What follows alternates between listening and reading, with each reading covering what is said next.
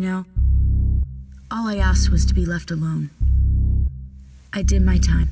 I cut myself loose from that life a decade ago, and the further I drift out there into that sea, the more waves they make day by day.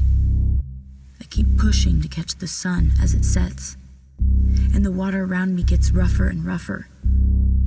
But I keep my eyes on the horizon, and the days go by.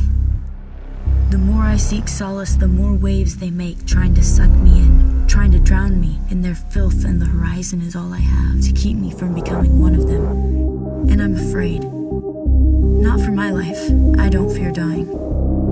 I'm afraid for the carnage I will cause when I lose the horizon. When they count up the widows and the fatherless children in the wake of my path to perdition. And if I lose that horizon at one point of gleaming hope for a peaceful way out, many men will meet the judgment of God, and they will know me by the trail of